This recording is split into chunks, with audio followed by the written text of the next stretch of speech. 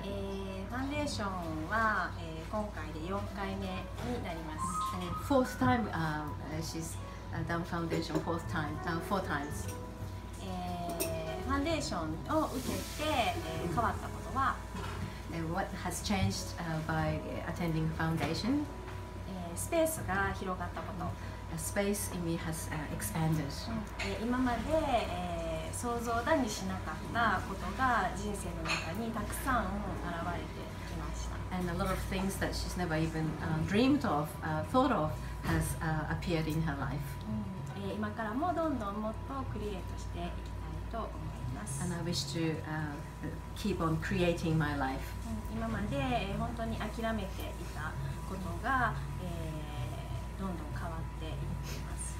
Things that I had given up changing before is now changing. そしてすごく楽しくなってきました。And my life has become fun. What would you tell the people of London about foundation?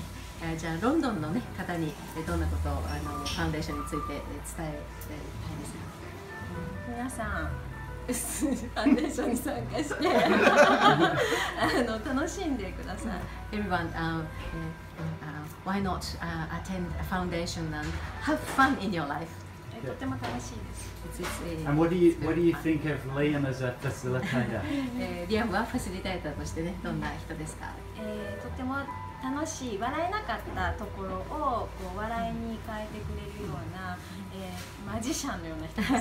Liam is like a magician who can make me laugh where I couldn't, bring myself to have fun and laugh before. Great. ありがとうございます。Thank you. じゃあ、ミキさん、ちょっとご自分のことをね、紹介して、またファンデーション、そしてリアムのことについてちょっとお話しください。はい、私の名前は増田美希です。My name is Miki Masuda. ファンデーションは3回目の受講でしたが、attended foundation this time third time. 毎回違う気づきがあって、and every time I have different awareness. その度に自分が広がっていくのが自分でも驚くくらい。Each time I expand and it actually surprises myself that that occurs. いろんなことを学ぶっていうよりも、It's not like I'm learning a lot of things. 自分のいらなかったものがどんどん削ぎ落とされていって、the things that I don't require anymore start to just fall out.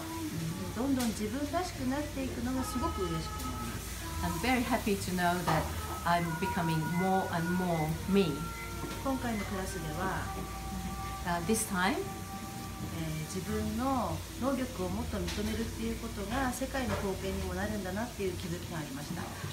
to acknowledge my talents and abilities would actually contribute to the world. That was a great awareness. リアムはとてもどんな人の可能性も広げてくれる存在なので、Liam is able to expand everyone's abilities and talents. それだけじゃなくて楽しい人です。And very fun to be with. 昔ロンドンに住んでいたことがありますが、I've lived in London before. ロンドンの多種多様な人種の方のすべての方にも可能性をも広げてくれる存在のファシリテーターだと思います。Liam would be a facilitator who can expand all the various people who live in London from all sorts of different backgrounds as well. 参加してみたらきっとわかると思います。You will know when you actually attend the class. Why not attend? ありがとう。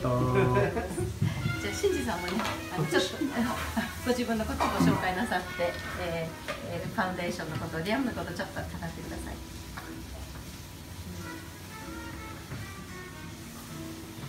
はい、僕の名前は高橋真嗣です。My name is 新次高橋。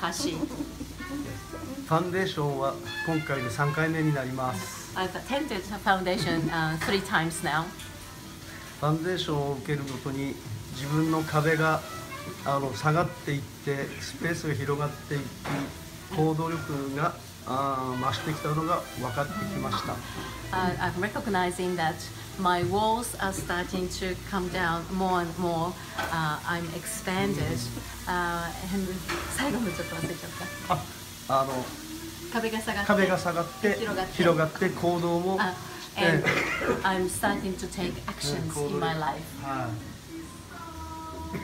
ファンデーション受けて、本当に良かったと今思っております。I'm very happy that I've attended foundation class. で、リアムも人の心を読むいい紳士です。Liam is a gentleman who can really look at people. おかげで人前で歌うこともできました。Thanks to Liam, I can now sing in front of people.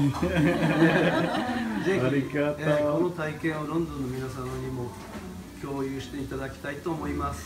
I wish if the people in London can share my experience, wonderful experience. ありがとうございます。 Thank you. And it's